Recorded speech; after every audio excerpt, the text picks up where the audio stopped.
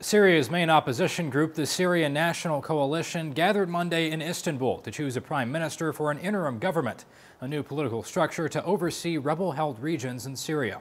Communications executive Ghassan Hitto, who was one of two U.S.-educated candidates, was elected from a list of 12 potential leaders, with 39 votes out of 45. He's expected to form a cabinet of 12 ministers in the upcoming days.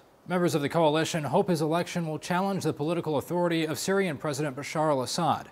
More specifically, the Wall Street Journal reports members of the coalition also hope a prime minister will help avert spiraling disorder in parts of the country in rebel hands and coax more financial and military support from foreign governments. But even with the support of the head of the Free Syrian Army, Salim Idris, NPR reports on the difficulty the future government might face in asserting its authority in war-torn zones controlled by Islamist militias.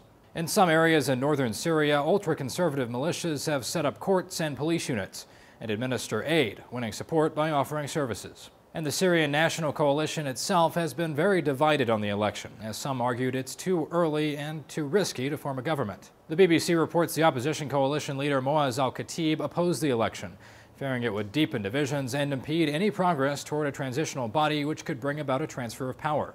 Steve Heiderman from the U.S. Institute of Peace told Voice of America the new government could ultimately be detrimental to the coalition, accomplishing just the opposite of what it intended. If the opposition does establish itself as an interim transitional government and cannot deliver, cannot provide people with help that they need, and it could end up backfiring in very serious ways. And the election of Ghassan Hitto comes at a critical time, as the opposition denounced a significant escalation of the conflict in neighboring Lebanon.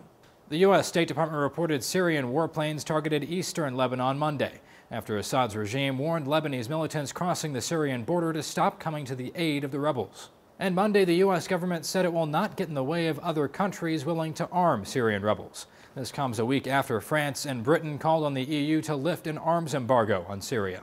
But other EU countries fear an escalation of the conflict if more guns are provided to the fighters. The civil war, which erupted in March 2011, has already resulted in the death of 70,000 people. For Newsy, I'm Zach Toombs. Multiple sources, a broader view.